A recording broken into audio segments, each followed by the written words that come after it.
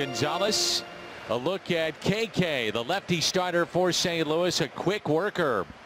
And the 1-1 up the middle and a base hit, and that's how we start this doubleheader. Gonzalez aboard. Remember, this is a Pirates team that was just no hit a couple of nights ago by Lucas Giolito. Cardinals also saw Giolito this year, and it'll be interesting to see the Pirates how they attack Kim, and maybe swinging early in the count. He's a guy that throws a lot of strikes. He does not walk batters, a lot of first pitch strikes. The command of his fastball, I think, has really set him apart. I enjoy watching him pitch.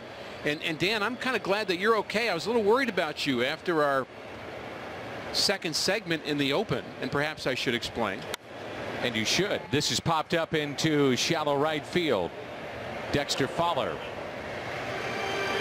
The lineup for the Pittsburgh Pirates. And there's a look at Derek Shelton, the 49-year-old. His lineup led by Gonzalez, Tucker, the switch hitter, then Newman and Bell, another switch hitter. He's been struggling. Reynolds, a switch hitter. Stallings, Polanco, Osuna, and Craig. Go right ahead. Well, I guess that's a long enough tease for this story, but the reality is, in the second segment, you know, like a home run hitter who is going for the fences, trying to hit the ball 600 feet. Of course. Sometimes their helmet comes off. Sometimes they fall down. And you basically did both of those as you finished our second segment. I mean, you were giving it everything you had. Everything I had. You were going for the fences. Yes.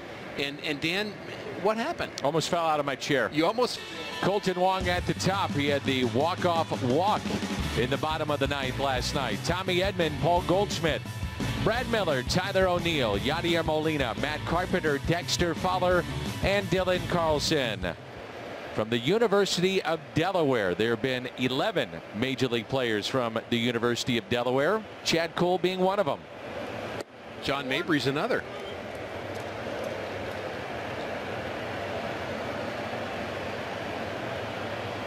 Actually from the state of Delaware.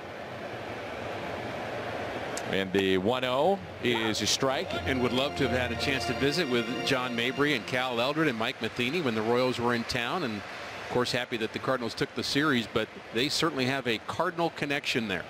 We wish them the best. Almost the back foot